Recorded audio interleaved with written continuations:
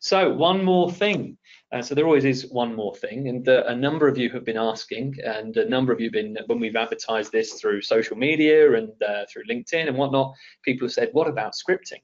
Well, scripting is something we've not really talked about too much today already, but scripting provides customized automation for a lot of workflows. So we're going to look at a couple of very, very simple scripts directly within this data set, and then Klaus has got a video afterwards, which we've done with some data with the BLK to go. But effectively, this is a JavaScript solution. We have some pre-installed scripts. There's also some scripts on GitHub. If you're aware of that, it's like a code sharing platform.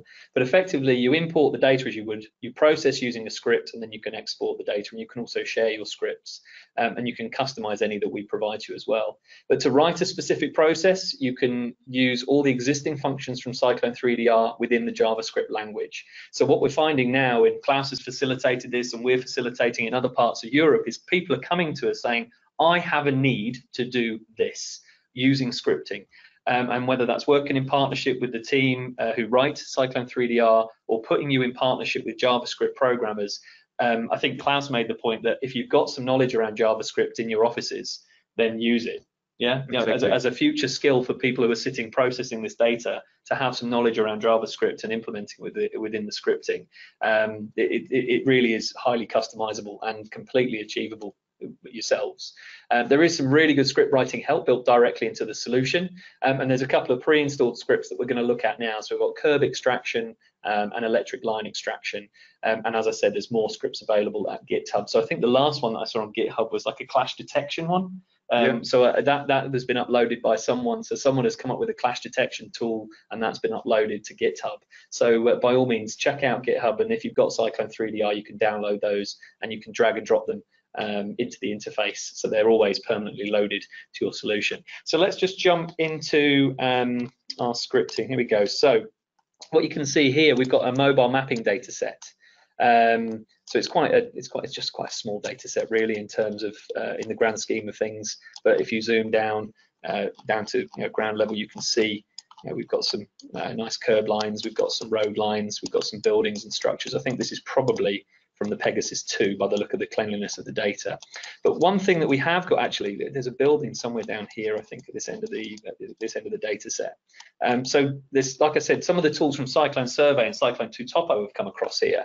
So one thing we can do, what I'm going to do, I think, let's just, if we extract, let's flick our point cloud. Oops, excuse me, let's cancel that out. Oh, that was it. I wanted to show you the ability to use the ground point selection when drawing and digitizing a polyline. So I've actually selected the polyline tool in this example, but what you can see now is as I'm moving along the building, can you see the blue line moving across the bottom? So even if I pick at the top, what I'm going to do now is I'm just going to pick at the top, and as I pick along the top of this building, you can see, and I'm going to hit return, that polyline, I'm going to escape out of this function, but that polyline has been created down that bottom end. So they're just some of the tools in terms of extraction that allow you to be really quick within Cyclone 3DR. What I'm going to do now, actually, I'm just going to create a couple of lines over here on this curb line. I have shared something similar to this on LinkedIn recently. I think I did the overhead line extraction, but I'm just going to create a couple of lines on these curbs. So I'm just going to do a polyline, and I'm going to say point on selection, and I'm just going to draw a couple of lines here. So I'm not going to be particularly accurate about this, just to get the process running, and I'll just do the same for the bottom of the curb. Okay, and then what I'm going to do, you can see I could obviously manually, I could do this, I could draw and digitize, but now we're going to go to the scripting solution. I'm just going to exit out of that command. I'm going to go script, and I'm going to go curb extraction. So if you create more, you can actually add them directly to this part of the toolbar. I think Klaus has got 5 or 6 within his interface. But I'm going to go to the curb extraction, and then this will invoke the script. And you can see then we've got the curb extraction parameters. So this will depend entirely on the coding and who's made it as to what this looks like. But then you can put in here, the sampling step, the curb width, etc. Now I'm not going to change any of these. I'm going to say we're going to do maximum curb length, something like 20 meters, and I'm going to press OK. Now it'll say select 1 line or 2 lines to initiate the curb extraction. So I'm just going to make sure that and I'm going to say OK, and make sure we then select in here, shift select those 2 lines. Oh, control, so there you go, so they're both selected. And all I do now is just hit play, and that will start So I'm just going to say OK again, and that will now run the script. And what's brilliant about this is as I zoom out, you can see this is being run real time, but I can still navigate and move around and see how that script is growing. So all of those people who've manually had to extract curves out of mobile mapping data over the years, or even terrestrial laser scanning data, this is a fantastic solution. So what I've spoken to the programmers, and ideally, you know, it would be fantastic if we can then start putting in, you know, edge of path, top of curve, bottom of curve, you know, road center line, and do all of them at once, which is obviously going to take more processing power, but that then is now just working along the data set, and it will probably extend 20 meters along there based on the tools I've just put in. So that is that's the curve extraction function. So that's now finished. So once I'm finished and that they're now created, I don't need to accept or anything. I can just close that down. But what you can see in here, you can see an explanation of the parameters, how to use the script, and then obviously you can change any of the code and resave this as you want. So you could effectively create a copy of this, and then you could tweak the settings to give you a slightly different output.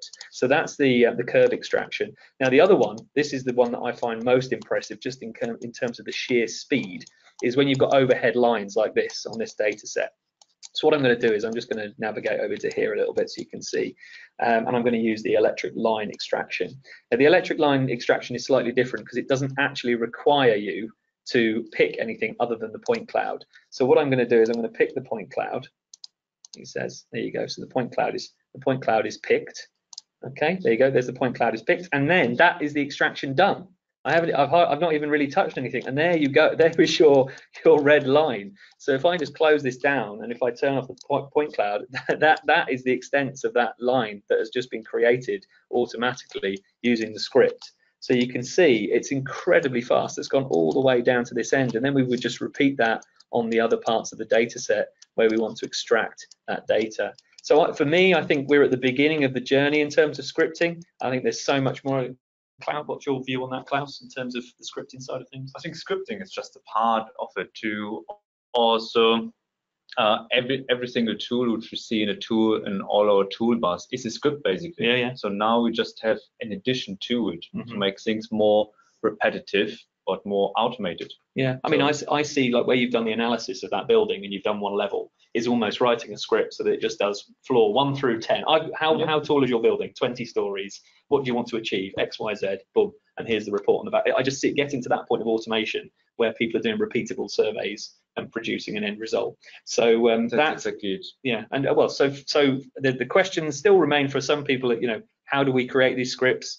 You know, by all means, if there's a consultancy angle there from our side that we need to address, then that's something we can discuss. But at the end of the day, you know, there are people out there that know this language, and certainly Klaus has put our customers in touch with JavaScript programmers to help develop custom tools within Cyclone 3DR. But a really, really powerful little tool. So that was our one more thing. So I hope you enjoyed our scripting and survey tools. Now this is one more thing. This is your project, Klaus. So I'll let you talk about that. It's not Klaus. That is Martin Harrington from the UK. Looks after Region South. So Klaus, over to you for this. Exactly. So what we want to do here is just testing, challenging the BLK to go in a different environment here. Tree survey. So at the end of it, we want to get a tree survey out of it. How to do it? We need to get every single trunk of each individual tree, and here we just separate our point cloud, use a digital terrain model, use the best fit circle to each trunk, and send it to AutoCAD. But now, okay, we optimize our workflow in how do we get already all the circles out of it. Now we have a little script to actually also say we want to have every single radius for the trunk automatically with it. And here we see the end product of it then. So it's basically more than half of the work done to create a tree survey. So from that point of view, you've seen BLK to go data in quite a challenging environment, and you thought, exactly. And I saw a similar example with this that was done with terrestrial scan data, but it was a graveyard. So they were extracting out the center point of each grave and then pushing that to a GIS platform. But again, using scripting. It's a similar way, it just applied in a different environment. Yeah. So that, I mean, you've seen there, one, it's BLK to go data, which is exciting in itself for that environment. But you've used scripting, you've used extraction, you've used a very simple method straight out into a CAD platform.